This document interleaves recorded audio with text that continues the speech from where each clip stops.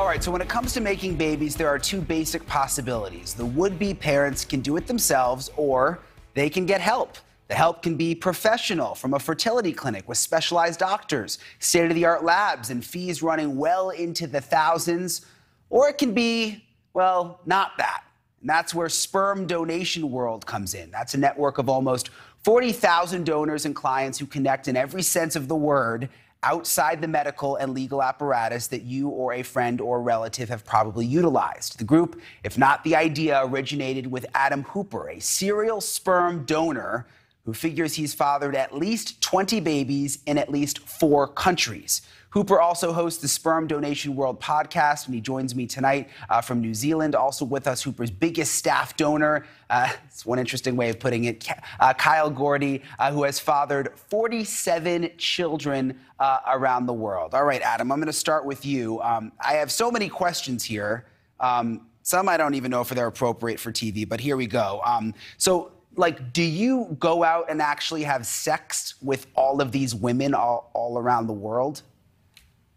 No, unfortunately, I'm a bit more disciplined than that. Look, if I was having sex with everyone, I'd become an STD risk. So I do it in the cup. I do it in one of these cups here, and I hand it over, and that way everyone remains safe.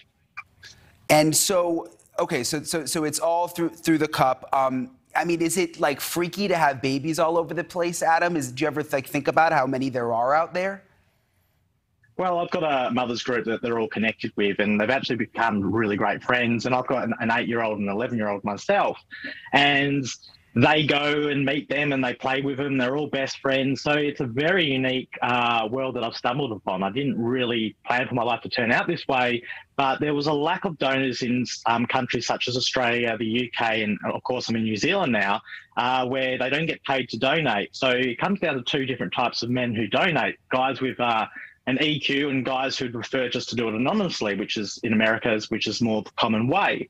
And so in Australia and all these other countries there, we really value that personal relationship, forming that friendship, knowing that the child can ask these questions as they grow up and get those answers. Because what we've found is with the clinics in America and, some European countries as well, when it's anonymous, these children who grow up donor conceived, they have a lot of trauma, and they're speaking up really loud and clear about not having that ability to be able to speak to their donor and ask those questions as they grow up. And with this way, the mothers can instant message me, I can go to group meetups and meet them, or I can do a video call. So it's really flexible. Yeah, it's really interesting. Kyle, I want to bring you in. You're apparently the #1 donor with the group. Is it the same as with Adam? Is it all through sending it in the cups, or is it ever you go and actually, meet up with the women face to face?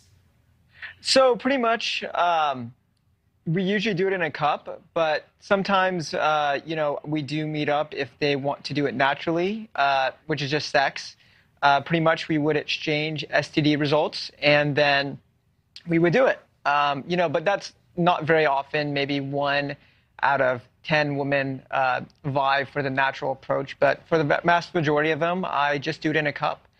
They get a syringe and they suck up the sperm from a little sterile cup and inject it in the back seat of their car. Oh my gosh. And, 2 weeks later, they find out if they're pregnant or not. Wow, it's fascinating.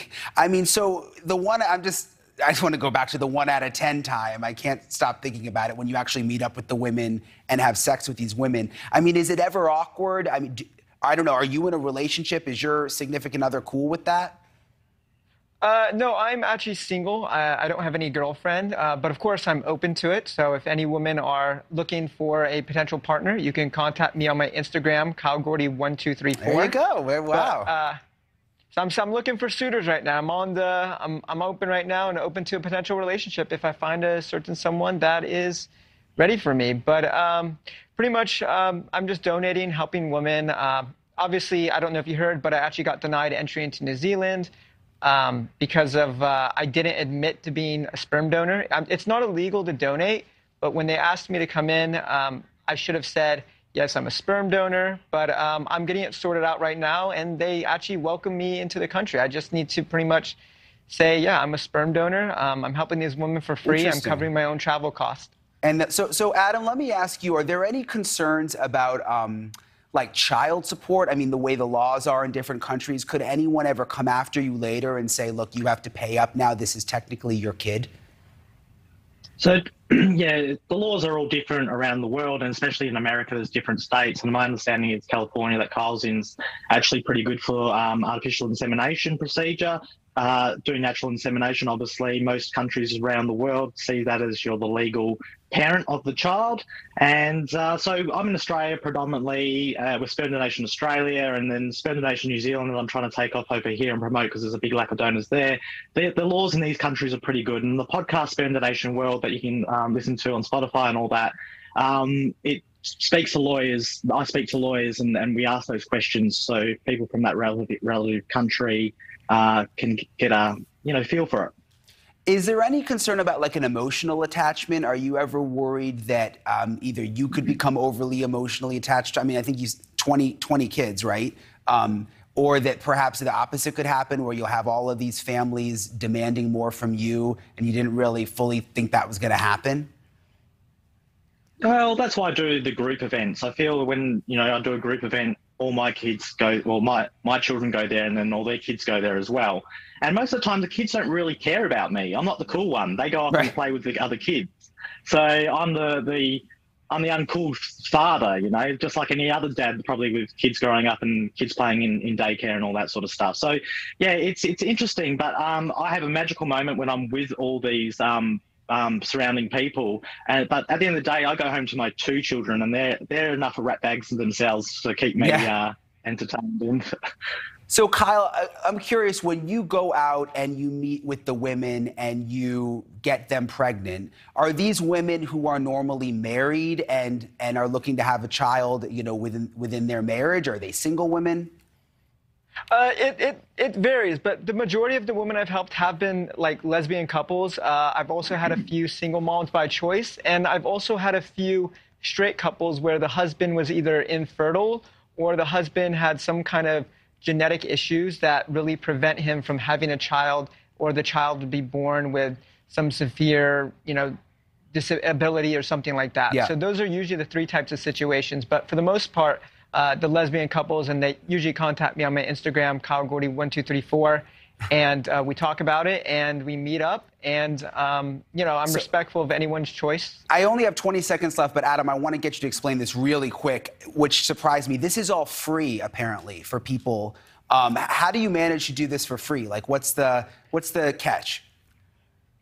I think you build something and they'll come. Like, the people who join these communities are really respectful, and they don't want the drama, the trauma, child support or child custody. That's why they're chewies in this route. So I think this makes it really easy community to run when you've got people that are like-minded coming in and joining it. It's fascinating. Thank you both for coming on tonight. Really appreciate it, Adam Hooper and Kyle Gordy. We hope you have a good night. Thank you for watching. Go to newsnationnow.com to find NewsNation on your television provider. And don't forget to click the red subscribe button below to get more of NewsNation's fact-driven, unbiased coverage.